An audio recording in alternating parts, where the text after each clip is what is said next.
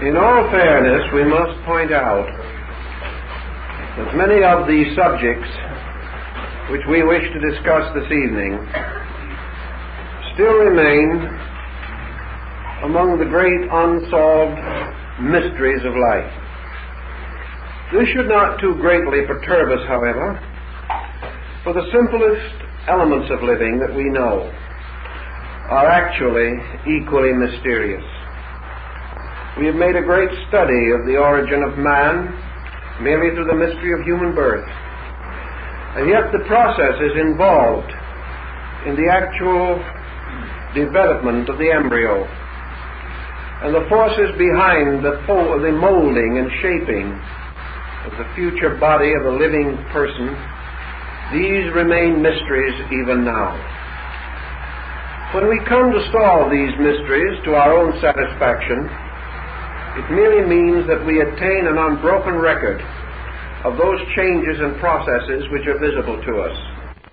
Those parts which are invisible, those causal elements, substances and principles, still elude the intellectual quest with which man seeks to solve the riddle of himself. Therefore, when we go back into the great eras of time, to the great primordial world, we cannot go with complete certainties.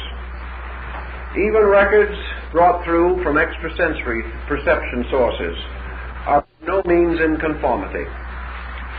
This does not necessarily indicate contradiction, for it may be that these records relate to different phases of the innumerable processes which came together to form the present state of things. In any event, however, one of our primary questions has always been, how did life get to the earth? One of the great scientific stoppers in this is the condition of the earth in its earliest stages. We assume that it was a molten mass, that it gradually crystallized into its material form as the result of innumerable ages, aeons of time, and that this gradual cooling finally brought the earth to a condition in which it could sustain the various types of flora and fauna which first appeared. The problem of how life survived this tremendous transition from a molten mass to a reasonably organized, habitable world is a mystery.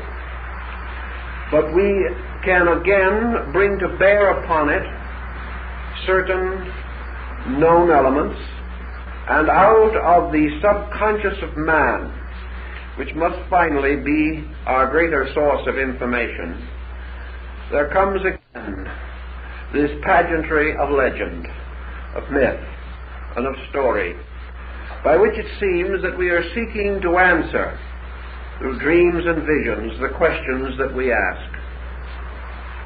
If it is true that life as we know it could not survive the terrific, incalculable combustion of the first age, then we are confronted with several questions.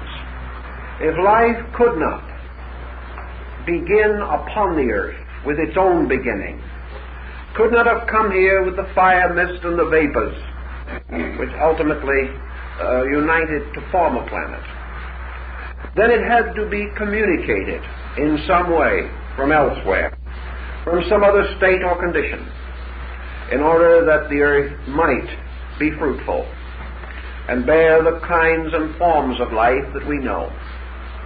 Actually, we do not know that life could not have survived the terrific incendiary state of the primordial world.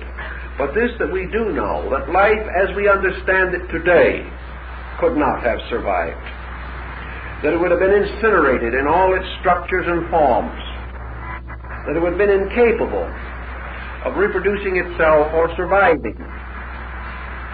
Therefore, we must either assume that our hypothesis about the beginning of the planet is wrong, or we must assume that our understanding of the substance and essence of life itself must be wrong, or we have some other choices.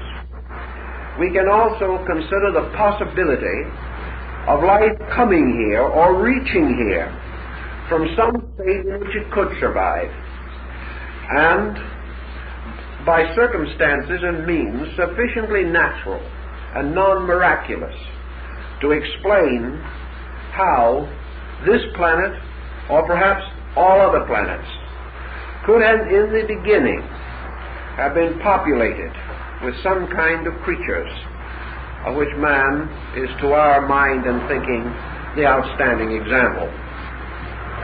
The Greeks help us a little in this, the Hindus also, Chinese have a few suggestions, and the Egyptians have contributed something. From their various speculations, we arrive at certain hypotheses, and these are varyingly reasonable, and their final solution depends upon a greater knowledge of the substance and function of essential life principles than we have today. Therefore, we cannot assume a bigoted attitude or feel that any reasonable or plausible answer must inevitably be correct.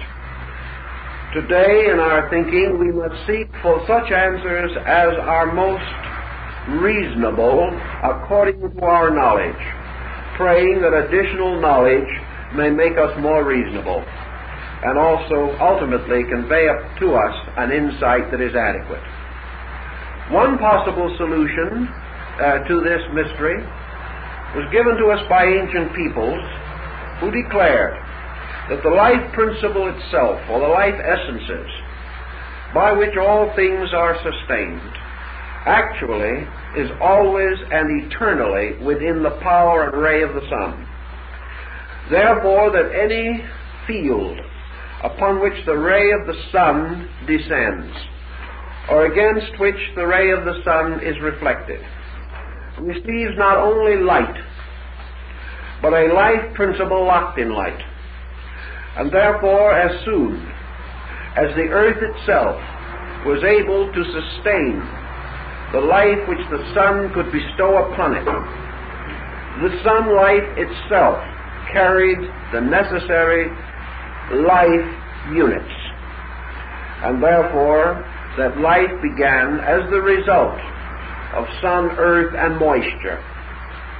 That this was apparently a spontaneous development, but that in accordance with the concept of the ancients, the light itself was the power of God, or the power of life.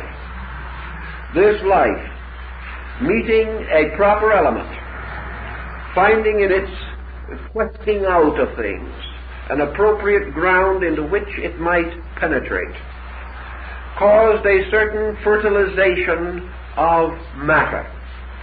And from these two, with moisture and the various vicissitudes of the seasons, there resulted what might have been regarded at first as a spontaneous generation. Spontaneous only because man has not yet realized that spirit, matter, and moisture constitute the three essential elements by which all life comes into manifestation. The persons and schools of thought embracing this concept did not actually believe that this life carried by the sun was merely a physical thing, nor did they believe that the form generated by this life had merely a physical existence. These forms or bodies became the instruments for the inner energies of this life. For as surely as the visible ray of the sun conveys certain germinal powers, so the sun also has locked within it the psychic life and the spiritual life of man. Thus, to these ancient thoughts, all life comes from the sun, which is the generator, the redeemer, the creator, and the renovator of all things. And wherever in the solar system the ray of the sun can strike, in that place there can be living things growing up, each according to the environment and circumstances in which it finds itself. This might be termed in general the solar theory of life.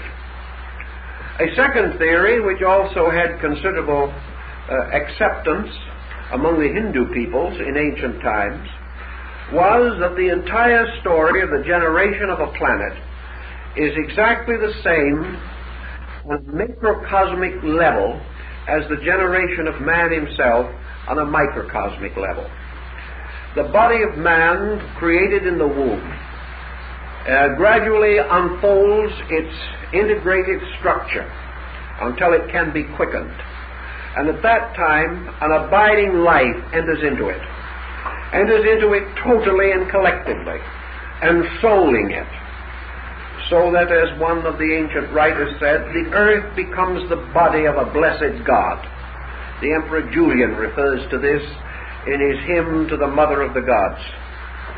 This ensoulment of the planet by a God was held by some peoples to explain how life became available here. It was then no longer simply a life brought here from the outside, but a total being coming into embodiment, coming into incarnation from a previous state.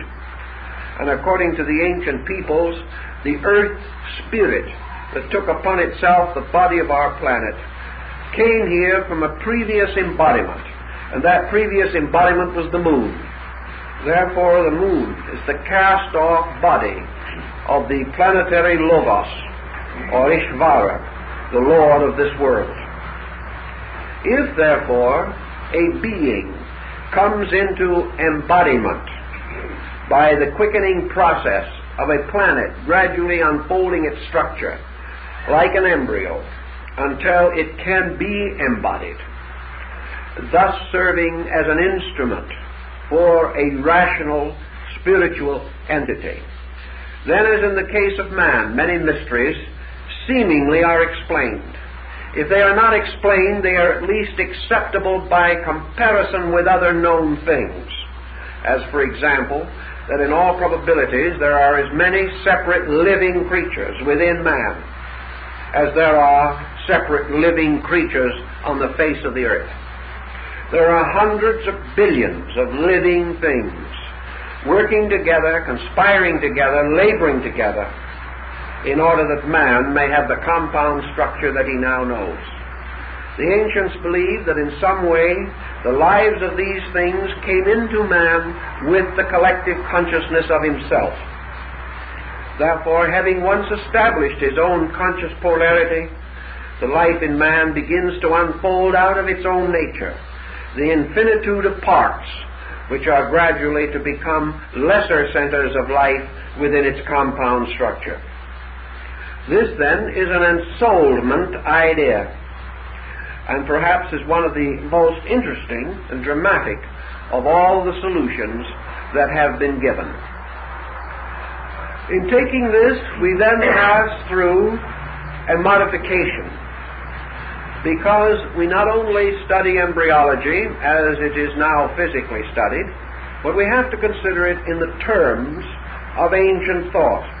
If we wish, for example, to accept or to consider seriously the idea of the planet as an ensouled being, Plato's animal crawling through space, if we wish to take this attitude, then we must try to understand a little more about how the ancients understood the quickening process relating to man. They held that the human body was worked upon in two ways. First, from without, by an invisible magnetic field of the entity that was later to occupy it. This entity, enclosing a certain area, protects the embryo, molding it into the archetype of the magnetic field of the entity itself, thus moving upon it. Or as it is said in Genesis, the spirits of the Elohim moved upon the face of the deep.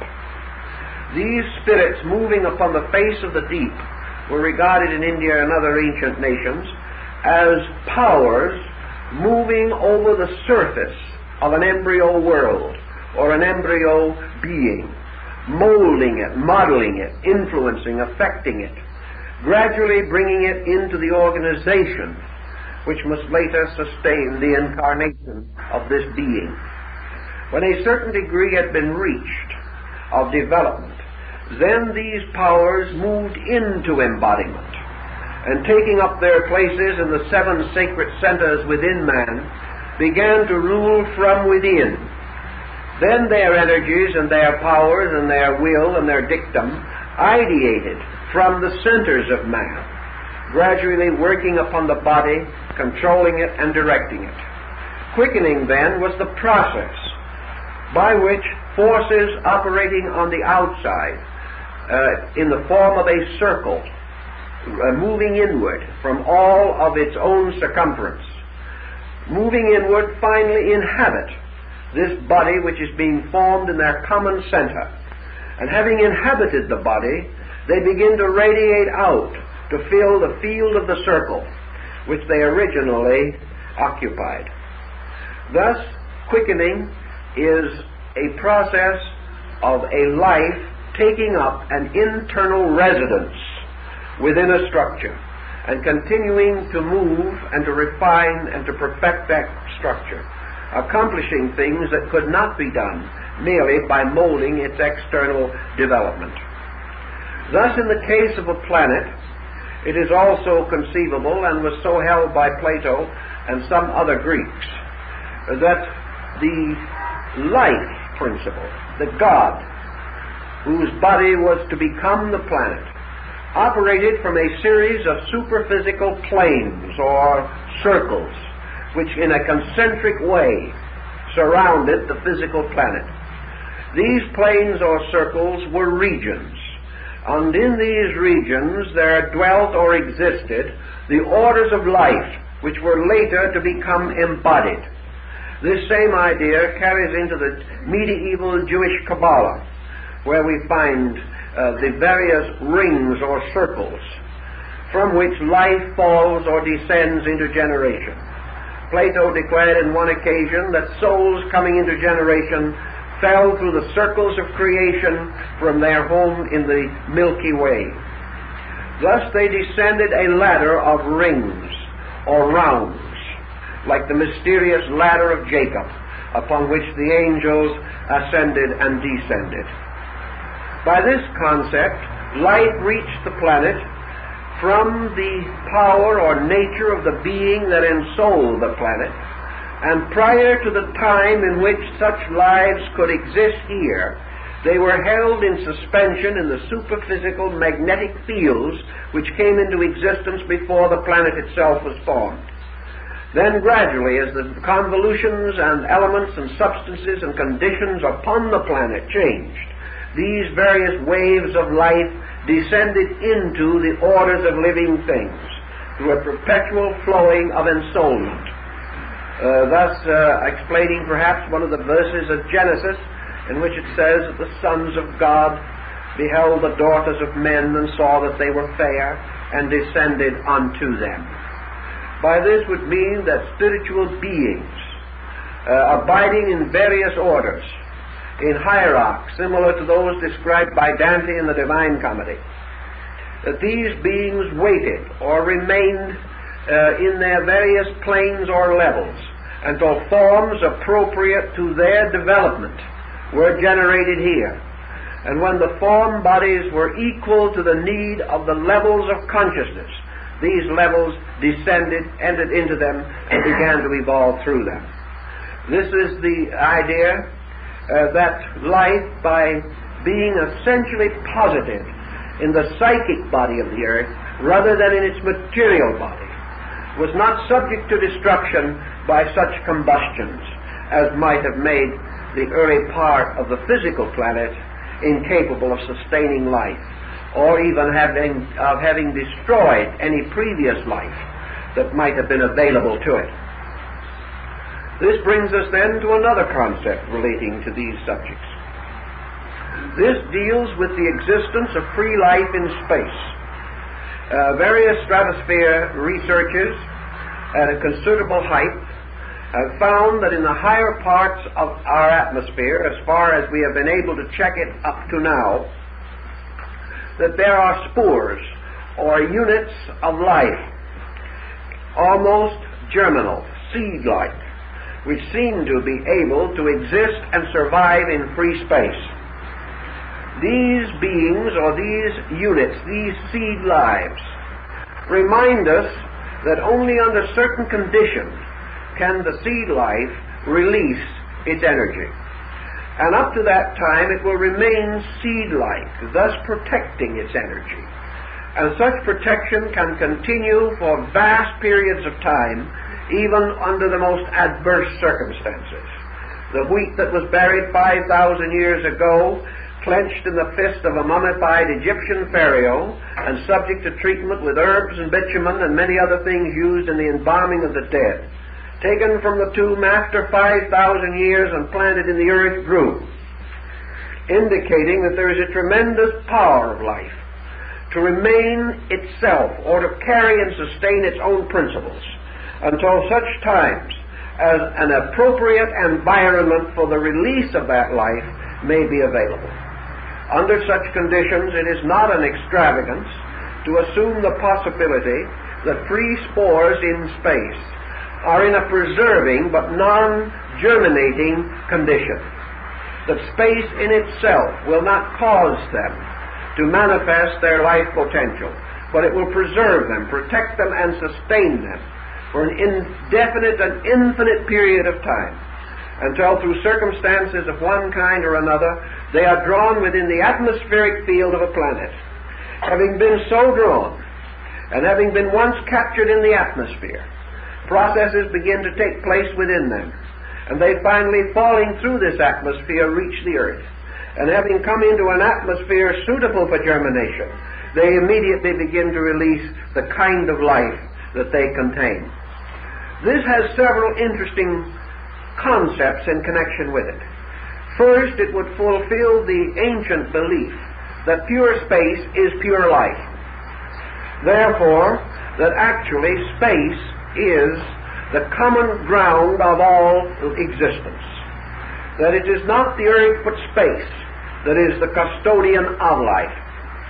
Also, it would imply that if in interplanetary and even intersolar space, that these spores may be found to be at least generally distributed, it may then remind us that one essential form of life is behind the diversified manifestation in all parts of a solar system. If the spore theory can be completely sustained, we have almost certain grounds for assuming that all other planets are inhabited, that life exists on all of them. For we are not to assume for a moment that only one atmosphere and one kind of atmosphere is suitable for the expression of these lives. Held in suspension, they will express in any atmosphere or any circumstance in which it is possible for them to release their internal power of expression. It is true undoubtedly that under various conditions, in various environments, this release will be different, and that the degree of growth may be different, and that the specialized nature of these creatures as they evolve may be different. But we have no ground for assuming that anywhere in space where a planet capable of sustaining life exists, that planet does not sustain life, and that therefore life, in the sense of growing and unfolding creatures of various types, must be regarded and accepted as a universal phenomenon, not merely a local one. Now, there are other theories, but perhaps these are enough to show the general trend, and we cannot pause to analyze just this one phase of the subject indefinitely. We therefore can choose between several of these different explanations, and in so choosing we may pause and wonder whether they are all not the same thing said in different ways. That actually we are dealing not with a series of conflicting stories, but a series of accounts specialized from various points of view and involving various stages in the development of a single basic idea. This idea, because it is archetypal, because it has been shared by nearly all of the great religious and philosophical institutions of mankind, seems to be founded in reason, and there apparently is no reason why we should suspect reason, that which is essentially reasonable is as true as that which is demonstrable, for reason must precede demonstration in nearly every branch of knowledge, even in our common experience. One thing we are forced to admit, and that is that life did get here. Just exactly what happened to it afterwards is a moot question, but that it arrived at some remote time seems to be reasonably evident. And while there are systems of philosophy that will deny this, we are not liable to be deeply moved by them at the moment. Assuming that, therefore, life reached here, we also know that once it did reach here, it began to leave faint impressions of itself in the records of nature. And by degrees, these records enlarge and increase, until finally we have a rather adequate power or ability to reconstruct the primordial world in its relation to man. This brings us, however, upon the horns of one rather definite dilemma, one that we have to analyze a little more carefully, because here we do come into a conflict about which some rationale must be established. Are we going to assume that all life that comes here is of the same quality? The Spore theory would make this seem scientifically possible. In other words, how are we to differentiate between these free seed germs in space to determine whether one is older, wiser, or better than another? We must, in order to advance such a hypothesis, go into a process of regressive evasion, trying to find cause, which would carry us far beyond the feeble boundaries of our common sense. We could not attempt to go beyond this point. To do so would be to go beyond all theoretical as well as practical experience. But if we assume that the Spore theory is correct, then we have certain problems arising in our effort to explain what happens later. We get ourselves into some difficulties on this count. For we do observe an almost immediate specialization. We discover something in nature which becomes part of our anthropological thinking at a later date. And that is that from the most remote times there is evidence of specialization in living things. Even in the most elementary reconstructions of the most ancient and remote geological periods, we do not find just one kind of fish fossil. We do not find just one kind of fern fossil. We find from the very beginning the appearance of genera, of species, of types of things. Consequently, there has to be some explanation which enables an early specialization, a remote specialization.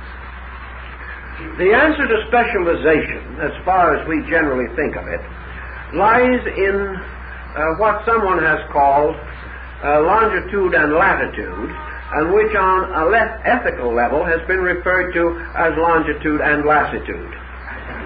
In this particular problem, however, our prehistoric world, if we are correct about it, did not present a particularly glamorous variety of environments.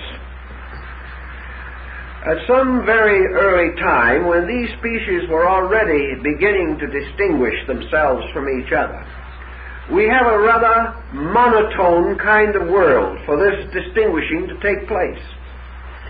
We did not have the world we have now, with an infinite diversity of climates, with mountains and seashores, and all the different things which might result in environmental modifications. The prehistoric world seems to have presented one vast environment, all its parts very much alike. Yet in a situation which we are unable to distinguish into comparative and relative areas of experience, we still find this specialization taking place. In fact, it seems to have taken place from the very beginning. Thus, whatever happened, we cannot assume that one type of life or one type of energy actually is responsible for the complete diversity which we know. In the abstract, yes, one divine life can animate all these things, even as rain falling upon the earth will support, sustain, strengthen, and assist in the growth of an infinite diversity of forms of life. But the rain does not primarily create these forms of life. It merely nourishes them. And whatever the nourishing power of space may be, may sustain all kinds of life. But according to our general thinking, we are not aware of why and how immediate and remarkable specialization should arise from some common source of nutrition or some common source of life energy. Now, as evolution proceeds, and we come more and more into the light of things, we might assume that man also, by standardizing his environment, gradually overcomes separateness, and that in the course of ages, even human growth would have resulted in men becoming more similar than they appear to be today. Yet this evolutionary process has not resulted in the production of a single superior type. It has resulted in the continuation of individual types. And now anthropology and sociology frankly admit that it is utterly ridiculous to attempt to determine which of any group is the superior one, or which of any group of groups is the superior group, because superiority is always invested in the ego of a dominant class, but has no essential substance in nature. It is like trying to say that a large grapefruit is more highly developed because it is larger than a fully matured prune. Actually, the fully matured prune is just as important, just as mature, just as developed, although it may be only a tenth the size. Therefore, size, color, appearance, these things do not determine value, except when viewed from a purely relative, arbitrary point of view. So we are not dealing actually with an effort to define which one of these forms of life is the best, and we're not sure nature ever intended anything to come to this conclusion. What we are concerned with is that evolution is an infinite individualization of life, moving through innumerable forms, and bringing each of these forms to a kind of relative maturity. From this point on, these forms pass into transition and either move into superior forms or else die out. But always these forms continue to unfold their own potentials according to their own natures. Thus, at the beginning of things, we have to accept that the universe produced more than one kind of growth impulse, more than one kind of conditioning life energy. This brings immediately, of course, to our mind the variation between this theory and that of evolution as we find it in the Darwinian theory. We come suddenly to the consideration of this most important point. At what time in the development of life upon the earth was it predestined and foreordained that a horse should be a horse? Did this arise at some time? Or was horse always horse? By the same consideration, we know that horse has passed through various evolutionary processes, by means of which its form has been modified to a considerable degree. it is perfectly possible to trace horse back to a general form which can no longer be recognized as horse. And as we go further and further back in all of these different groups, we seem to come back into various forms of life which can no longer be clearly differentiated from each other, until we like to assume perhaps that the entire thing began as a group of pollywogs in a cosmic puddle. But the question we're interested in is, were those pollywogs all alike in the first place? They might have looked alike, but were they alike? If they were alike, why did they cease to be alike? If they all had within themselves the identical potential, why did some develop this potential more than others? Why did one little strain of this original group of pollywogs develop into a horse, and another strain into a baboon? Why did one group ultimately produce the hyena, and another group produced the benign and kindly cow? Where was this differentiation? Are we to assume that a hyena is an unadjusted cow? That somewhere along the line it rebelled against being a cow for reasons unknown, and by environment and circumstances became a hyena? Well, if it's said that way, it sounds ridiculous, but if you say it in Latin, it sounds rather important. Also, it gains great verisimilitude if the right people say it. But the question is, are they saying anything? Is it true that the differentiations between these creatures are due entirely to psychic pressure? That is, pressure of reaction to environment and heredity. If all things began the same, we must assume that they had about the same heredity. If that is true, by what force did heredity result in the various changes, the mutations and the developments of these various forms of life? If we take the environment theory totally, how are we to understand the differences which arise within a single environment?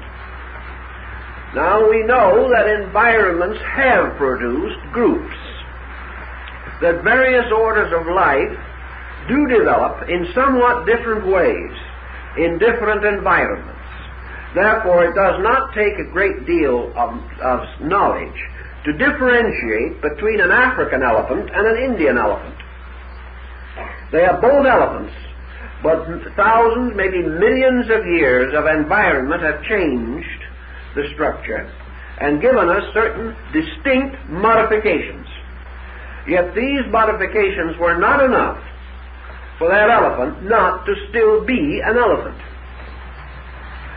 And while we may have various mutations and various modifications, feline and canine have not met for a very long time. These mutations must go back to an incredible period.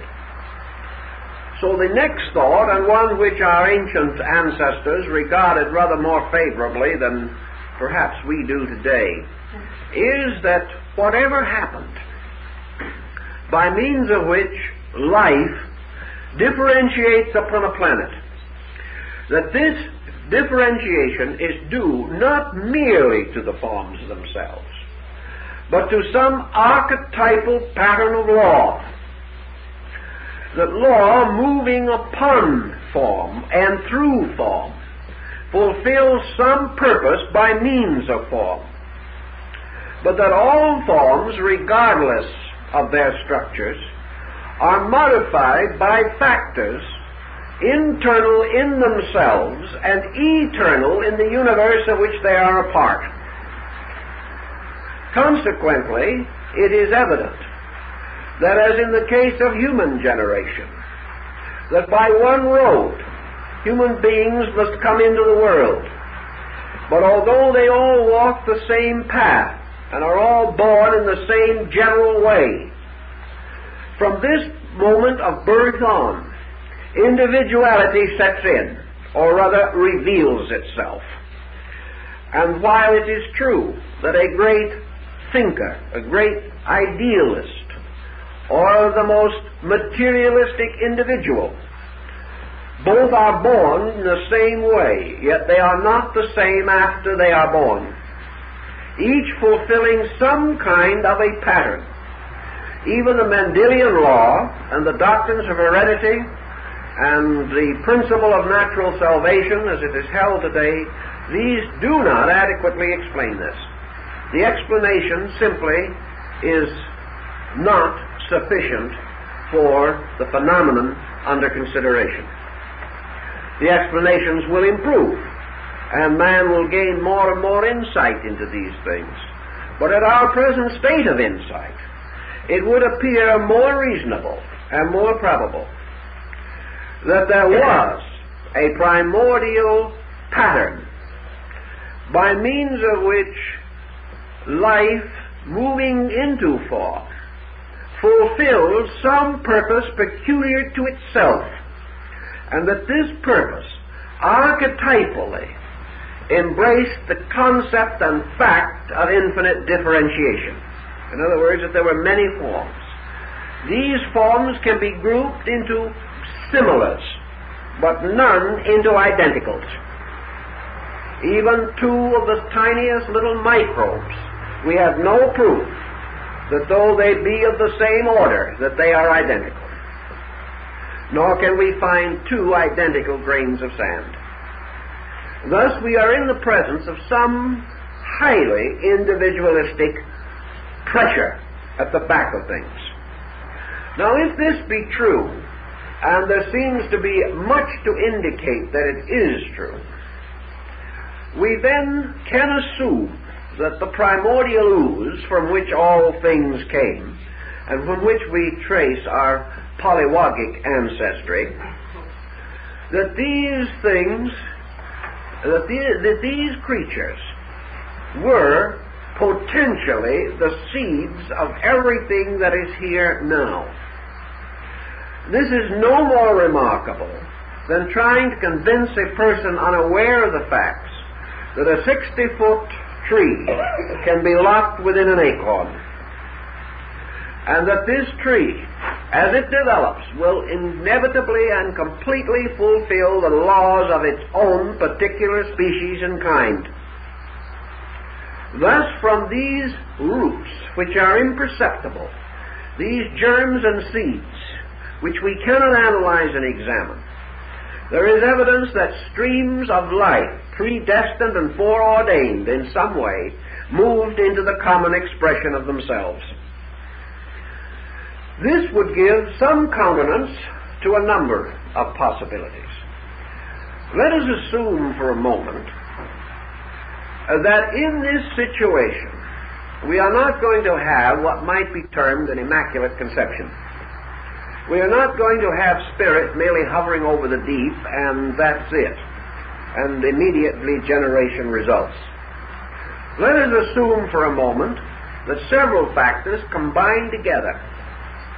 Let us presume that as in the case of man, regardless of the type of individual he is going to be, he must come into generational existence in the same general manner. And he must come in as the result of the union of parental forces, that there has to be a situation made possible to him. Let us assume for a moment that this generational process, which has to do with the physical embodiment of things, whether it has to do with human life or animal life or insect life or reptilian life, that all these processes obey a law of generation. And let us assume for a moment that this law of generation is fulfilled by the free spore in space. In other words, that the free spore, drawn into the Earth's atmosphere and finally arriving at a state by means of which it can germinate, becomes, so to say, the beginning or creation of the doorway by means of which life can move into existence. That unembodied life is brought into proximity with environmental conditions by a focal point which may be termed the free spore or its equivalent. Thus, the moment the basic unit of structure is made available, this unit of structure is immediately taken over or taken as the doorway or the beginning for the moving in of orders of life. That these orders of life are able to move in because a physical act of generation has taken place in nature, by which the seed, the earth, the sun, and the humidity have united, thus creating in each environment a vehicle, a potential body, and that this potential body then becomes accessible for the incarnation or embodiment of light waves. If this occurred at a very remote time, we might then be able to assume that we have a key to the way in which the door of generation was opened for the planet. Now, if we want to go to the Greek idea again and assume that these beings of all genera, types, and orders existed primarily in a superphysical state, similar to that recorded in the Bible as the Garden of Eden. The Garden of Eden being an etheric overworld in which all the creatures and animals and birds and reptiles and insects and fishes that were to be here first lived in an abstract etheric state, by which later they would be identified when they descended into a material condition. Presuming that all these orders of life had therefore an existence on a properly recognized and stratified invisible universe, the magnetic fields of the earth, and that these various fields coming into embodiment bring with them orders of life of different grades and kinds, we would have no essential conflict, for again we would have the spores offering the physical links by means of which these light waves could move into generation.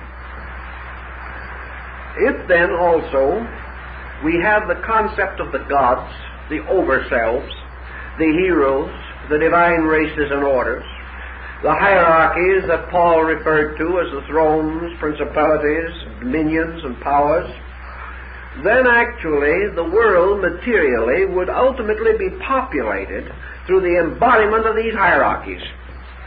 The earth would be populated by means of the drifting into manifestation along the channels of generation of all these orders of life that had been held in suspension through the deluge or the night of the gods which preceded the formation of this particular order of creation.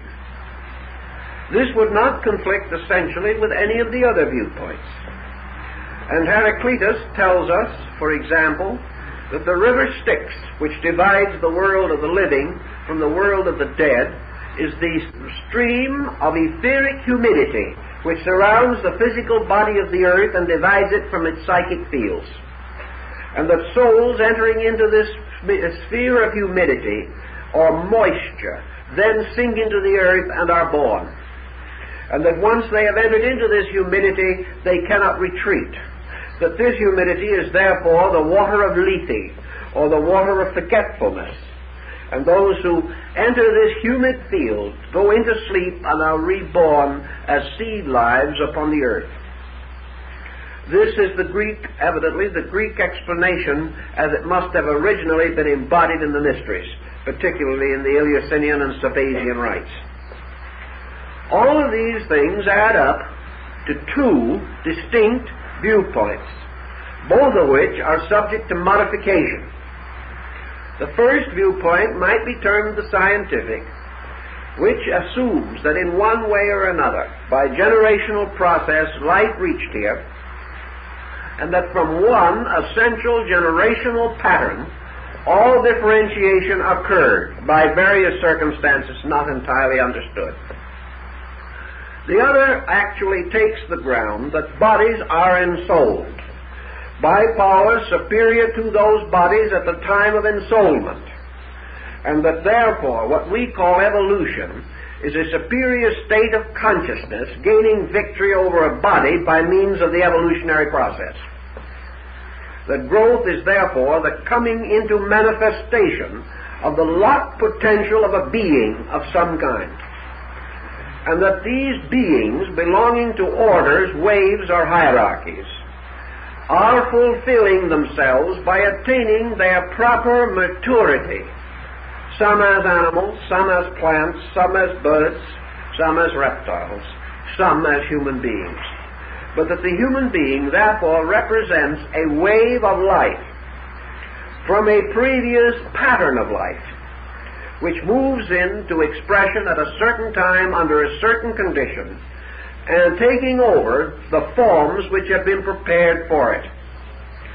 Therefore, that these forms, from all visible and physical conditions, are not to be divided from any other form in nature until the point comes in which the human being, as an order of life, transcends other lesser orders of life, and therefore continues to grow beyond them.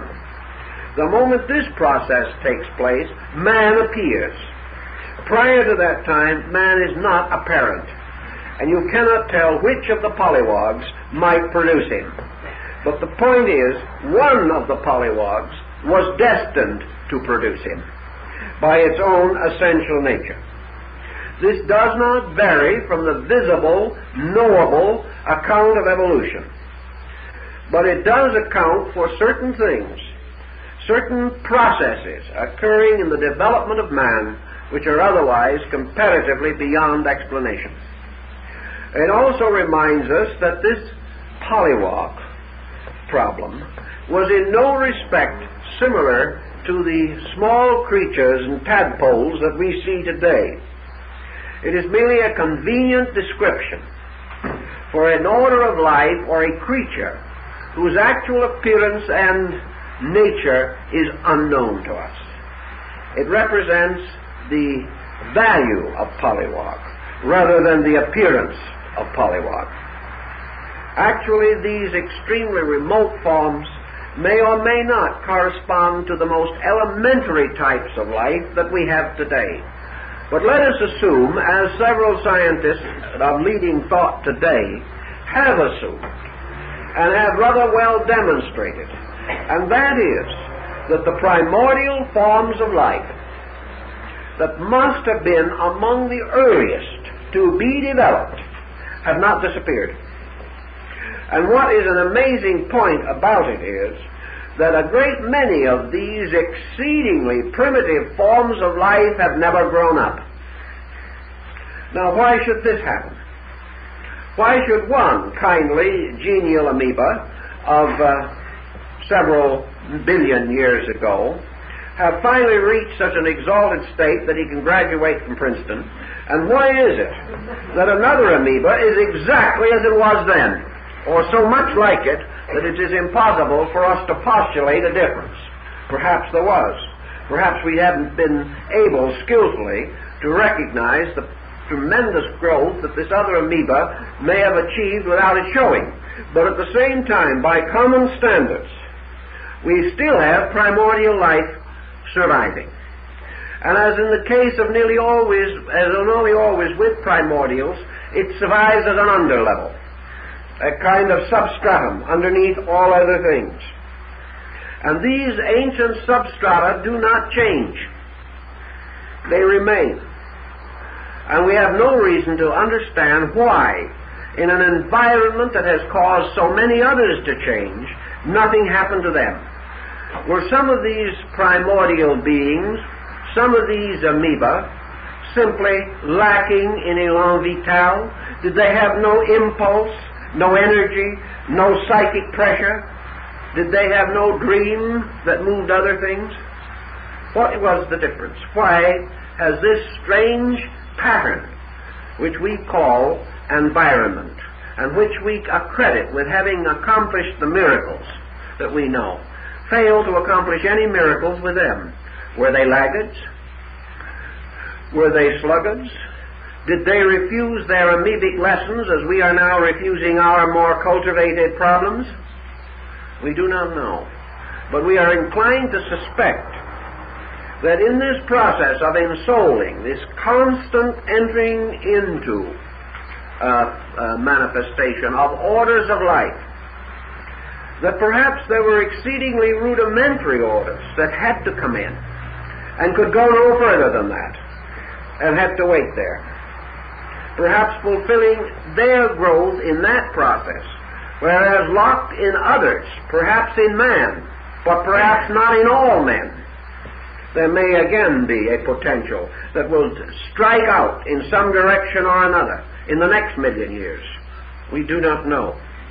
But we have reason to suspect that this differentiation is due not to the laggard or the sluggard, but is simply due to things fulfilling their patterns. And having fulfilled their patterns, they must wait until nature devises and produces the next pattern for them, the next step in their growth. And that their growth is eternal. But within any environment, it is controlled by law. And that there is a lawful growth for all things, and therefore a lawful reason for man and the surviving amoeba. These things have to be within a lawful pattern of some kind.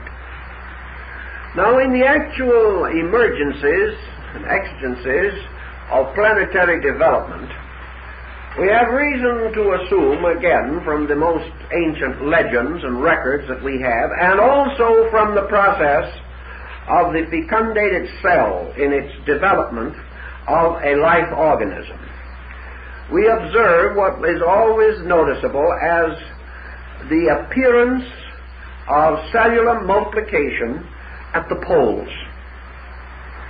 That in the development of form within the fecundated ovum, the first obvious manifestation of fecundity is the appearance at the north pole of the cell of a peculiar cross line of cleavage, forming at the pole of the cell, first of all, the form of a perfect cross.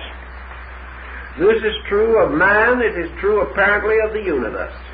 And we are reminded of the words of Plato, that at the beginning of creation, the Logos impresses itself upon the universe in the form of a cross. In other words, even under the microscope today, when we watch the little cell developing, the first noticeable change of the completely monocellular structure is the appearance of the cross at the North Pole. From this, immediately further differentiation continues until the cell develops a group of smaller internal cellular structures forming polar caps. And gradually this spreads, giving somewhat the appearance of a dumbbell, until finally it forms a complete sphere. The two polar areas extending downward from above and upward from below like this until they meet. Now, in your ancient study of universal cosmogony, your Hindus followed this concept almost exactly. And the Greeks, apparently, probably from contact with Asia, did at an early time arrive at a remarkably similar conclusion. And that is that in the cooling or crystallizing of the body of the Earth, due to the slower motions at the poles, less friction against atmosphere, that your crystallization areas first appeared at the poles to form what they referred to in India as the crowns of the Earth Mother, magnificent helmet or diadem, which appeared to crown the great Earth Parent. These crowns, which we now regard as polar areas, are now to us only known as ice fields. But we must realize that although a submarine has gone under this area to prove that there is no actual land there, we must realize that the submarine is going under the magnetic pole, not the true pole. That at a long period of time ago, what Camille Flammarion, the great French astronomer, referred to as the 13 motions of the earth.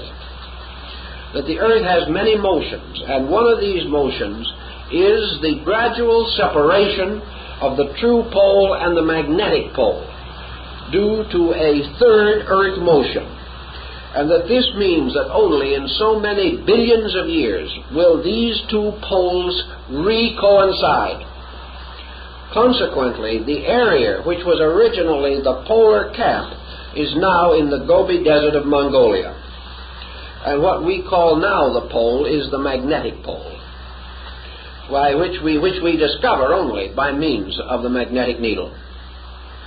Thus, do not mistake the idea that the original polar area was not a land area. It was. And among all ancient people, Asiatic and otherwise, this mysterious land area, which is now known as the Desert of Chameau, or Gobi, and where Roy Chapman Andrews so sincerely believed he was going to find the first vestiges of life upon the planet, that this area was originally the polar continent, and that all other things being equal, the manifestation of life, not the creation of it, but the manifestation of life, would first begin in those areas where it could be first sustained, where you still had tremendous volcanic flux, where you had a hopelessly insecure area, still tremendously influenced by the tremendous contact of fire and vapor, until you had what was called to the ancients this mystery of the fire mist, covering the entire earth, that the combustion and the atmosphere formed a most non-congenial atmosphere for the development of anything. Therefore, it is where this began to clear, where form and structure began to emerge. The free spores striking the planet could have found survival. Otherwise, they could not have survived. Those that struck in other areas, if they did not survive. But all that was necessary in connection with this problem was that a few should survive, as in the case of the human sperm, of which only one actually breaks through to fecundate the cell. This situation means that according to the ancient beliefs, that life as we know it began on the Polarian continents, as they were anciently called. That is, continents composed of the polar caps. And that of these, the North Polar Cap was the one most favored, and first supplying the magnetic field, for it was here that the earth was directly connected with the sun.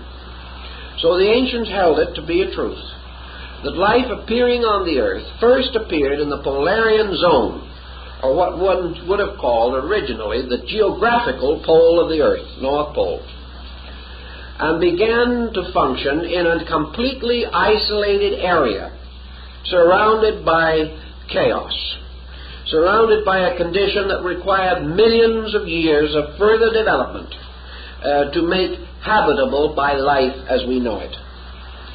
That other lives, according to legend, could have existed in the fire mist, we also are told, but that these lives in turn departed and did not return, that after the fire mist cleared they could no longer endure, and went on to other atmospheres or environments or dimensions of time and space, which we may sometime also explore. But the Polarian development resulted in the gradual creeping southward of habitable land area, perhaps in the beginning extending itself almost like fingers down into the combustion. Little by little, the combustion area moved southward, or rather perhaps was overcast by a solid surface moving southward, until the fires of Vulcan were encased and enclosed, and only the great volcanic vents of ancient legend remained. Thus this area, which was not snowbound then, or anything of that nature, represented an ancient zone of life. How long it was before this area was snowbound, we do not know. But assuming the approximate zone which would now correspond with the band of the Gobi Desert and other areas, but which may now be frigid. We know, for example, that when the Yukon breaks up in the spring and vast amounts of ice come down the Yukon, and also breaking off of ancient glaciers and so forth, slip down into the sea at various points. For all your living glaciers move, and the ones which do not move are referred to as dead. But moving or living glaciers are forever breaking off and causing icebergs and other similar structure. But frequently, these great glacial masses are filled with frozen tropical vegetation. The types of vegetation that you would normally expect in a climate more like Hawaii or Tahiti than anything we have in those areas. Some years ago in mining in the northern part of Alaska, about as far north, not the farthest north, but as far north as Fairbanks, or even a little further north, miners drilling found red dirt coming up out of the bits. After this red dirt had had a little opportunity in the outside air, it was proved to not be dirt at all, but that as it melted, that it was the flesh of an animal, frozen solid. So they proceeded to dig out a very excellent old mastodon that at some remote time had been frozen in the deepest freeze in history. This animal, after having been thawed out, was in sufficiently good condition for some of the miners to try a steak or two. We are also not informed as to how digestible this was. But in the stomach of this frozen animal was a partly digested meal of tropical ferns. Now, we can't just talk this off. There has to be an explanation for it. And this explanation follows rather closely into the general belief of ancient peoples, including the very ones that Roy Chapman Andrews talked to, and who influenced his search in the Gobi area for various remains. That what were called the great northern areas, the Polarian world, was once a magnificent garden world. Not due to the fact that the poles alternated and brought the equator to the pole or something of that nature, but due to the fact that what we call the incrustation of the poles with ice was a gradual process which could only occur after a long period of geological history. So it didn't begin that way, but only came to this degree when certain other changes resulted in the distribution of the various temperatures and climatic areas of the earth. The same type of thinking reminds us that the Greeks, including Hesiod and other ancient ones among them, describe a race of beings called the Hyperboreans. The Hyperboreans, as their name implies, simply means above the winds, or beyond the winds. The god Boreas was the god of the winds. And of course the word hyper means exactly as we use it in connective form today. Thus we have a race of peoples living beyond the winds. These people the Greeks believed to have come from the north, that they actually were from beyond the point where the storms came from. Therefore their world was not stormy. Their world was a very beautiful one, filled with gardens and fountains and everything that was lush and beautiful. Yet they came from the extreme north, far beyond the abode of the winds. This again seems to be a legend tracing from some early structural change that took place in nature. But that such a land could have existed where now a snow waste stretches and the earth is seldom if ever unfrozen more than 12 inches below the surface. That such a land did exist, we know from the contents of the mastodon's stomach, because he certainly didn't travel several thousand miles before he could digest a meal. Now some may think that he was frozen and drifted into his present location in deep freeze, but the direction of the drift would have had to bring him from a colder and colder spot. There is no way, apparently, that we know of in which any of these glacial sweeps could have been from the south to the north. Therefore, he had to have been frozen in an area which was cold when he started. And we have no knowledge of any reversal of this situation. So that it seems to be almost inevitable that there was something in that region. While we know that the glacial period retired, it did not retire by the glaciers moving north. It retired by the glaciers melting, leaving behind the residue from themselves. Therefore, we have now two ancient peoples specified by the Greeks and by the Hindus, the Polarian peoples and the Hyperborean. Now, such a distribution, as we have mentioned, probably did not limit itself to the human race or anything resembling it. It was probably part of the old legend of a paradise. In your old rabbinical law, we find a differentiation between the term paradise and Eden. In some ancient accounts, Eden is regarded as existing in one of the corners of paradise. Sometimes the order is reversed, but they are not identical. And it would appear that what the ancients were trying to tell us is that there was some kind of an ethereal world in which the Garden of Beauty existed, and that also there was a primordial paradise of some kind on earth that perhaps plays back to the legends of the Golden Age, that plays back to the infancy of man. Now, we do not assume that this paradise was a garden in which a prototypic Adam and Eve of the pure Nordic variety were wandering around without very many clothes on. This paradise was in all probability a lush area in nature, a riot of life forms, gradually developing, and that it in all probabilities contained archetypally most of the forms of life that have since developed and distributed themselves around the earth.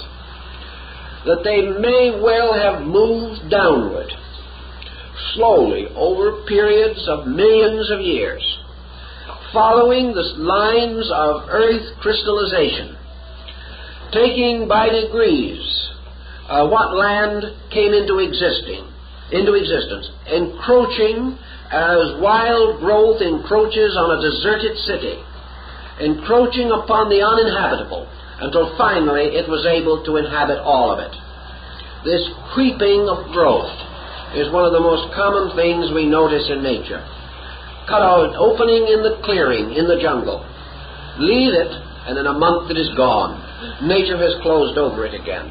You take machetes and you go down into the dry, thin jungle of Central America. The dry, bushy jungle of Yucatan, only 10, 12, maybe 20 feet high at most.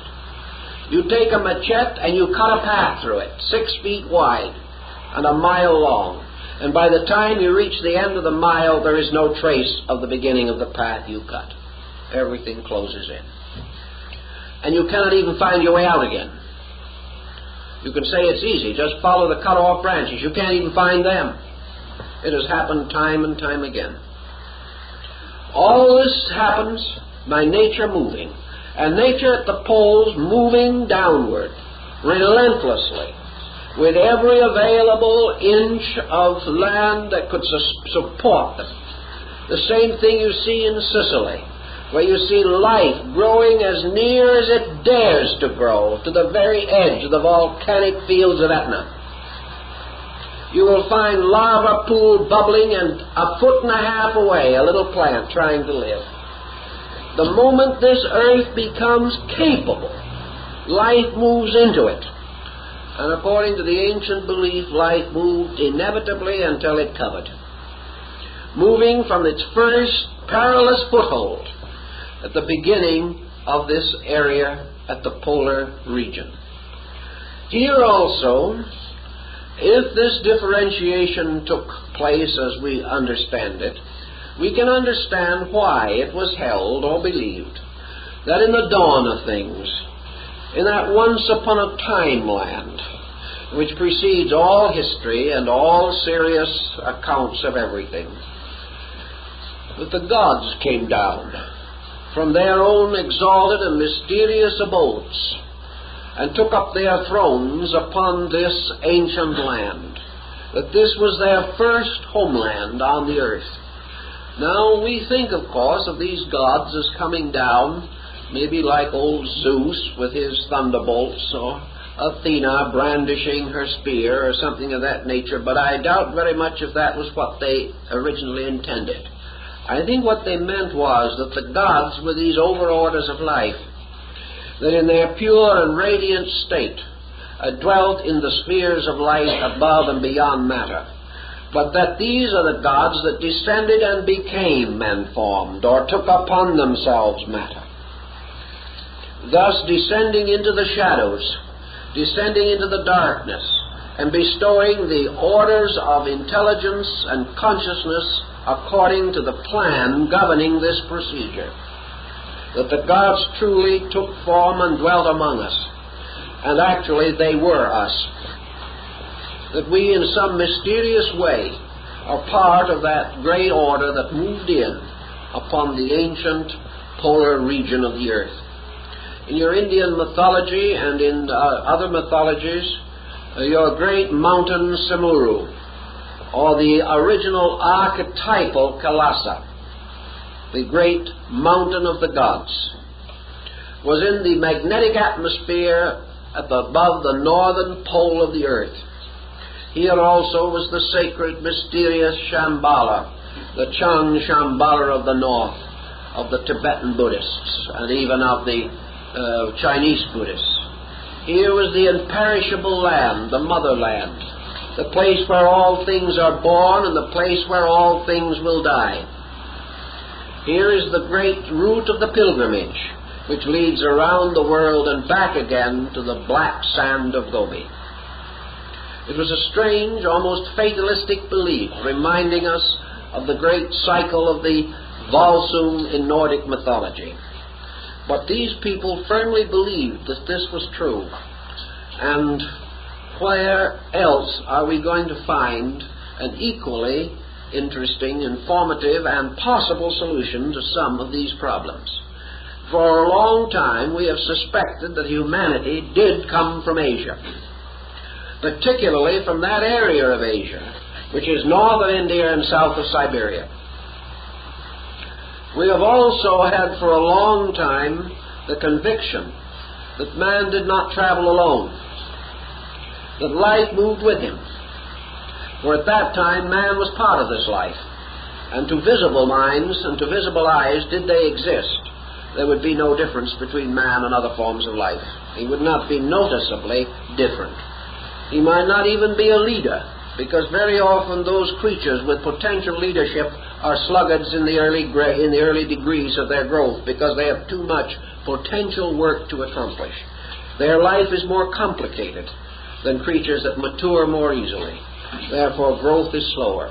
And as in the case of man, who as in his childhood is the most helpless of the animals.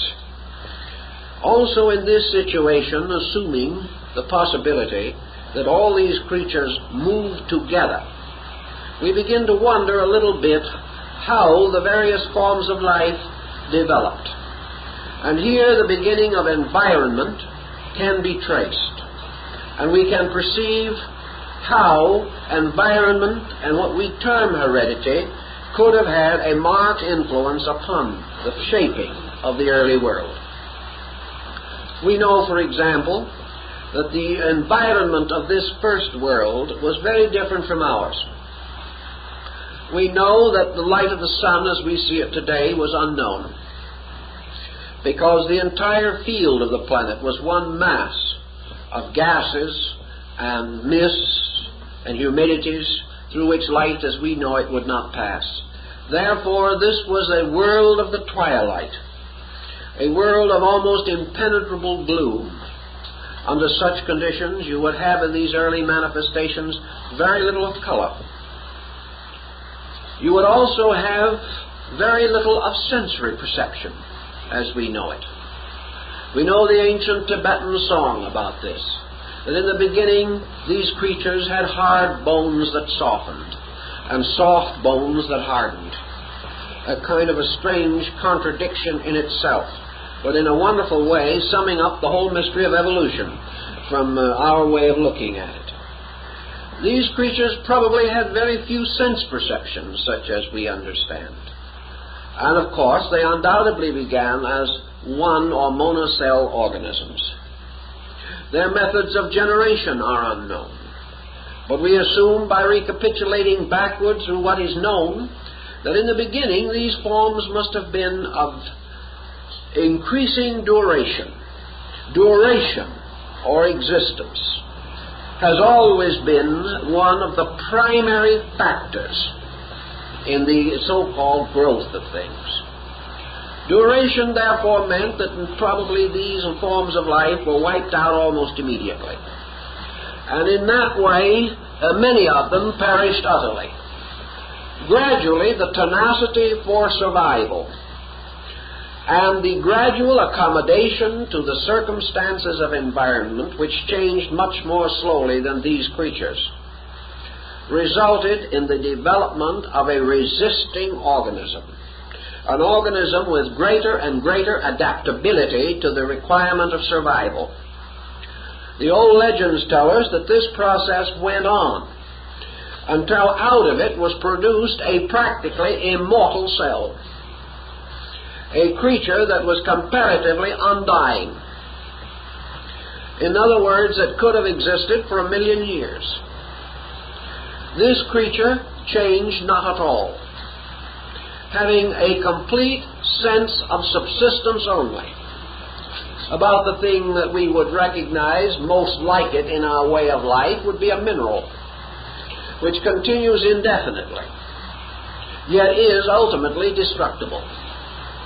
We also suspect that the mineral has consciousness, although we are not aware of how to determine its degree of internal awareness. That it is alive, we deeply suspect. But this type of creature, attaining an indefinite continuance, violated a law of nature. Indefinite continuance was not its primary crime. Its primary crime was that in achieving it, it attained a static state of unchangeability, and therefore gradually moved out of key to the fact that everything in nature was changing. Therefore, a division took place within this type of creature. And this division consisted of the challenge of change operating upon organisms. Certain organisms, perhaps those most long established and most deeply crystallized, did not make the adjustment. Others did. And gradually, the element of change, survival by change rather than by continuance, resulted in a new type of adjustment between form and circumstances. Out of this type of development, we began to find the need for bodies that were capable of retaining continuously the resilience of change. The only answer to this is that there's only one thing that changes easily, and that is the young. When things continue too long, crystallization makes them comparatively impervious. Structures that have had an almost endless endurance become so set in their own endurance as to become very difficult to move. And perhaps some of these primordial lives that have never changed belong to that type of life. Their continuance has become their death. because they have been unable to escape from the forms they have built. Nature, not achieving her end in this way, gradually began to modify these forms to make it necessary that they change. And the modification consisted in the gradual introduction of fission, in which a separation took place within organisms, and reproduction was by kind of division.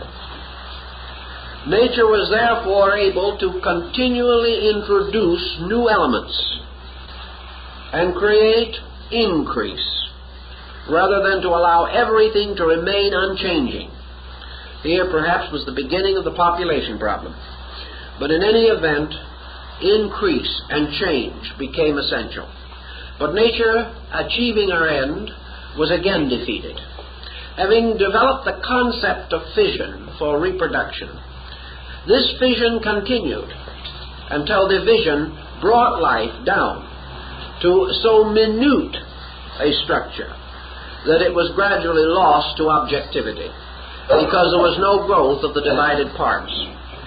These divided parts simply divided and continued to divide, and still continue to divide. And perhaps in this process of infinite division, we have the origin of the minute microorganistic life that we know today. Nature was therefore compelled to move in again. And in this type of motion, she bestowed the power of the divided part to equal the original, introducing now the element of growth, by means of which each of the divided parts of the cell gained the full estate of the total cell, producing two complete organisms, where there had been previously only one organism. This achieved a certain purpose, but again, in the great course of ages, this purpose defeated itself. For in this purpose we had multiplication without change. We had the infinite propagation of the same kind of thing. Theoretically, could this have gone on forever, like some plasmic growth under laboratory technique, we could ultimately fill the world with these cells, but there would still be no essential change in them. Now, all these processes are described in ancient writings in a rather allegorical way. They are described very often as sort of experiments in a universal laboratory. And they are also taught in the form of kinds of life that have existed in the dawn of time and then vanished away forever, as in the fantastic Chaldean history of Berosus. Here we have all this wild fantasy of generations. Nature, continuing on its way, was then found itself in the need to develop structures not only capable of infinite survival, but in the course of survival, the specialization and differentiation of powers, of faculties. And nature accomplished this through the gradual diffusion of all available energy resources throughout these total organisms. So we have our original monocellular creature, which is to differentiate into almost any form of life that we know now. We have it a kind of common ground. Hypothetically and symbolically, it is a sphere. Although this sphere might be flattened out by circumstances, it had the archetypal general design of what we would call a raw egg. It had a central nucleus surrounded by a protoplasmic field. It had other elements within itself also, but these two are the ones which we hear the most about in old thinking. Now, our amoebic progenitor, like the amoeba of today, has comparative lack of organic structure, but this does not prevent it from playing many parts in its time. It is in a way one of the most universal geniuses of all creation. A man becoming proud or overbearing in his conceit should really study the amoeba. It is the most humiliating experience. He suddenly discovers that an amoeba does not have to have a stomach. It's all stomach. And then by changing its mind, it is no stomach. A most convenient state of affairs. If it gets tired of being a stomach, it becomes feet. It is Proteus-like, capable of being all things to itself. Whatever it needs to be at the moment, that it is. It has no mouth because every part of its surface is a mouth. And when there is nothing in the mouth, there isn't any mouth, most convenient. Also, it has no brain. As far as we can tell, it has no nervous system. But every part of itself is acutely aware. Therefore, if any danger approaches any part of the amoeba, it is equally aware of it. With man, he can have a pretty serious injury to his foot before the impulse reaches his brain. Not so with the amoeba. He is completely sufficient to his own requirements. His body becomes foot-like, therefore called pseudopods. When he wants to travel, he doesn't have to hire a car or buy a ticket in something. All he has to do is move into himself. He just pushes a part of himself in front of himself and then moves the rest of himself into it. He wears out no shoes and has no troubles of that nature. All he has to do to travel is decide where he's going and gather himself around that point, and he's there. Now, in all probabilities, he is telling us really a very ancient archetypal story. He is telling us perhaps of the common field of sensory perception from which all sensory perception specialization as we know it originated. Within him, perhaps, is the core of the possibility of experiencing. And gradually, out of this core, the infinite diversity of specialized experience occurs. In him we have, perhaps, the dawning of function. And with the dawning of function, the dawning of need. We find that this being, because it is sensitive to many circumstances which even man does not any longer recognize, it must also have been subjected to innumerable hazards. These hazards in turn requiring continually increasing adaptability for survival. So way back in those early days, we see the common creature whose various specializations we are going to trace in other forms of life. So perhaps our primordial beginning of man and of beast, of bird and of fish and of reptile, was this egg-like structure that was capable of being all that should ever come from it. Perhaps the outer membrane of this mysterious egg, which the ancients held with such sacredness in practically every religion that we know, perhaps this outer membrane was to become truly the outer part of man. Perhaps his skin, perhaps the whole of his epidermis, belongs to this ancient structure, infinitely refined, modified, and changed. Perhaps his arms and his legs moved from this structure. But one thing we also gain from our ancient friends, and for which we have certain physical evidence today also, namely that man's sensory perceptions, as we now know them, were comparatively useless at the beginning, because the world of things to be sensed was comparatively non-existent. We know that the fish in the deep caves of Kentucky are blind because there is nothing to see, and that it is light and something to see that causes eyes. Yet these eyes are not merely the productions of things to see. They are the results of the seed of the capacity for that sensory perception being present on the inside. And we know that man's eyes came not from the surface inward, but came from the brain outward, originating within man as the necessity for them developed. Thus, within this being is an infinite amount of potential adjustment.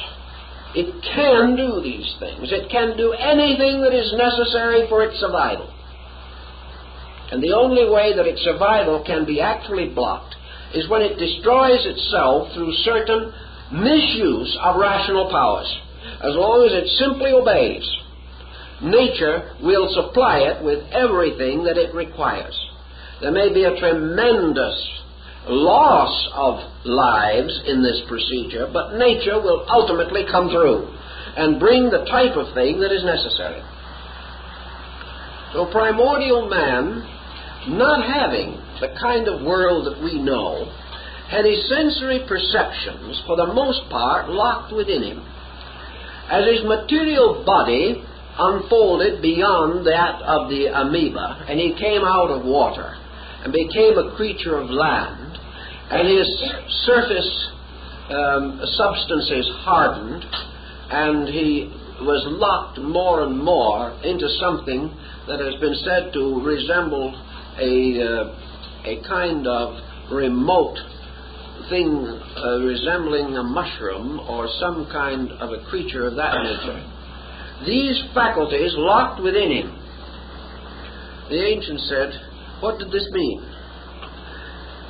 Did it mean that he lacked contact with anything?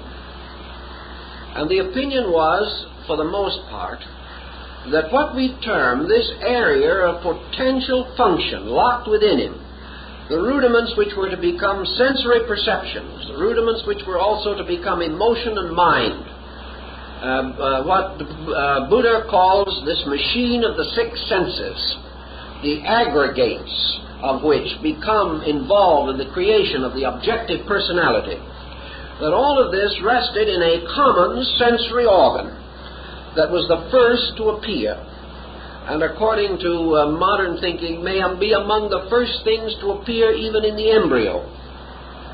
And that was a central eye, which was not a sight eye as we know it, but an area of sensitivity. And that this area of sensitivity was later to become what we call the pineal gland, the mysterious ductless gland in the brain, the function of which is not yet very well known, and which we assume might possibly atrophy without serious loss, but which does not, and yet which we know to be composed of the same basic substances and materials as the optic nerve. This peculiar central organ of sight was not an organ of sight at that time as we know it. It must have been an organ of sensitivity, an organ which, as in certain primitive horned toads and in small fish in the Australasian area, still have a membrane over a rudimentary eye. And this membrane apparently is of such quality that light and darkness reactions may still be functioning within this eye, although visibility as we know it would not be. It is assumed that in these horned toads and fishes, the third eye is still an organ of light-dark recognition. To our ancient forebears, this eye, which was called, of course, the all-seeing eye, or the eye of the mysteries, constituted in primitive man a link with a universe of causation. That man lived at that time in a kind of dream world. His body he was not really aware of, and he wasn't missing too much. It was a pretty helpless little mass of comparatively shapeless protoplasmic putty. What he was aware of, however, was a universe of energies around him. He was still inwardly aware of his own existence. He was aware of himself as a being apart from body. and he had at least a limited sensory perception remaining of the causal world from which he had descended, or of the substances of which his psychic life was composed. This causal internal life awareness proceeded on with him until, as we are told in the old Hindu records, a gradual change began to take place. And that change was that this being, with the inward faculty awake, began to experience the phenomenon of going to sleep and dreaming that it was a bit of putty, dreaming that it was this protoplasm. It would periodically awake and rejoice that it was not this protoplasm, and be very thankful that this was only a bad dream. Perhaps. We don't know how thankful it was, but this is our general symbolic thinking as the ancients have told it to us. Until finally, in the course of time, the dream took over. And little by little, the being became the thing it dreamed it was. It sank to sleep into the dream of being a little bit of putty. And putty became real, and everything else gradually disappeared. And the life of that being suddenly began to struggle in this putty. It found itself no longer remembering its own origin, but gradually feeling its way into existence like an unborn or newborn creature, struggling to understand something, and struggling to understand a world far less organized than ours. Now that the being should dream of being a body, and then awaken and be a soul, and continue this until the roles were transferred, is not so different from our present state, except the parts are exchanged. Man, living now in the material world, and are oriented here, dreams that he lives in a better world. He dreams that he lives in a spiritual universe where wonderful and beautiful things can happen to him. Then he has extrasensory perception experiences, and this world becomes more and more real, and the material world becomes less and less real. Who knows? 1,000,000 years from now? 5 minutes from now? 10 million years from now? The dream may be reversed, and man will suddenly realize once again that his dream life is the real life, insofar as that dream life is better than the one he is living. If it is not, it is only an hallucination. But if it is a true life, someday he will dream, and maybe he won't wake up again into matter, but will find the dream is the reality. This is the kind of thing that the legends tell us about, and it offers a wonderful world of looking through a looking glass like Alice and wondering what's on the other side.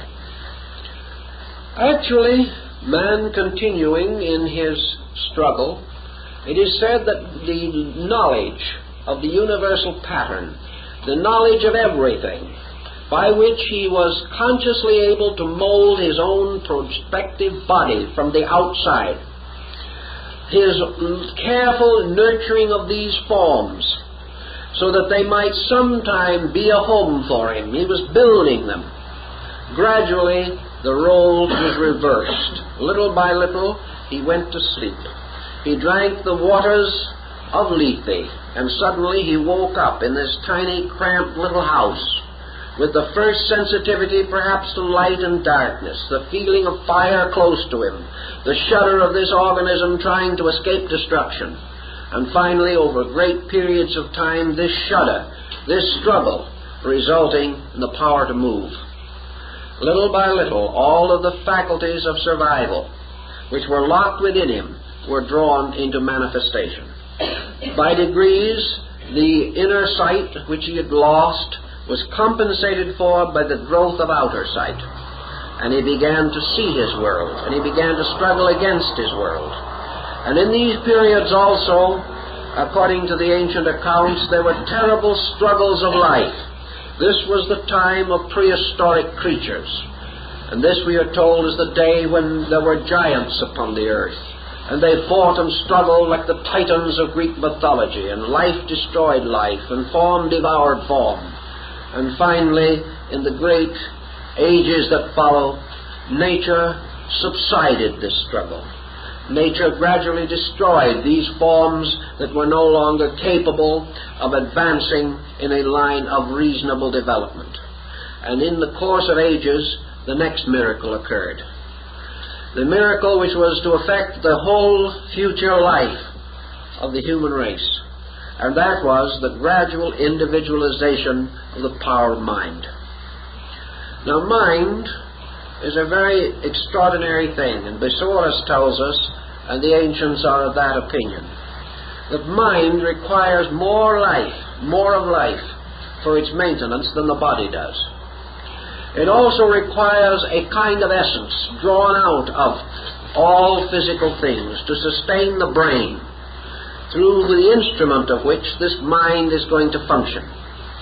Therefore, the development of brain-mind relationships immediately produced an effect. The ancient legends of the mindless who went to sleep in the dark of the dawn and never woke again. The mindless perished when the mind came, because that which was mindless could not survive against mind. But mind had many parts and divisions to it. Recent researches in the last 25 or 30 years in India, for example, have indicated on a scientific level that there is no reason to think that a carrot doesn't have a mind. We are not accustomed to it, and we hate to think that we are grinding up a mind for our salad.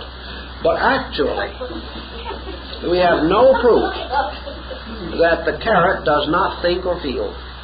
Placed upon delicate electrical measuring instruments that measures minute energy impulses, a carrot approached by the point of a sharp instrument will draw back before that point touches it. The drawing back is so slight that we could never see it. But it tells us that it's quite conceivable that that carrot, like everything else, wants to live. It's an amazing thing. We haven't thought of living in a universe of life. We have thought of being alive in a universe of things that do not matter. And this has been a basic mistake for which we must sometime find a proper solution. But we know that mind was not limited entirely to man. Other creatures began to develop it. And most of the phenomena that we see around us today, even in the lesser kingdoms, the magnificence of motion, of color, of coordination, of instinct, sensory perceptions, in which many animals greatly excel ourselves, all of these are partial or dawnal developments of mind in various forms and various conditions. But out of these things rose man as mind. And the moment he began to toy with mind, he found that his other energies were no longer as important to him as he thought they were going to be. The need for the energy for the brain processes and to fulfill the innumerable area of activities which the brain consistently and continuously released resulted in the major modification in the form of man. The age of primitive giants, of monsters, and of prehistoric animals passed in limbo because brain required the energy that had previously formed these chaotic bodies. The great prehistoric mammal with an enormous body and an insignificant brain did not survive. Forms reduced in size gradually integrated more closely and began to develop purposefully and specially only such instruments and such powers as were useful or necessary in the unfoldment of the mental life of the individual. This was true of most of the so-called advanced animals. In fact, all animals as we know them now.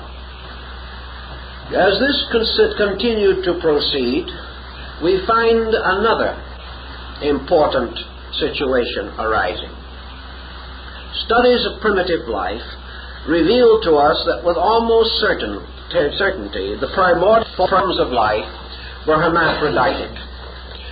They were creatures, male, female, or positive, negative in their own structure. Small examples of this type of life still survive in nature as normal creatures. Undoubtedly, in the beginning, reproduction was of this nature. The development, however, of the psychic, mental, and emotional polarities seem to have resulted in the need for the division of the reproductive power of man, so that gradually the energies required to sustain generation and mentation were divided. And this division resulted in polarized life. Now, it was with the establishment of polarized life based upon the activity of a mental agent functioning within the unfolding organism, which was gradually building a symbolic structure appropriate to the expression of its internal requirements and intentions, that we have the dawn of man as we recognize him today. And in this dawn of man we have what the ancient peoples referred to as the Lemurian being. The Lemurian being actually passing from a pre-Adamite to an Adamite condition by the division of its reproductive polarity and the establishment within itself of the cerebrospinal nervous system. From that time on, the story of man is the story of his growth. It is the story of the continuous unfolding of the powers, principles, and energies within him. And of course that is to be the subject of further discussion. And now that we've gotten him to this elegant condition of existence, I think we'll let him rest there until next week.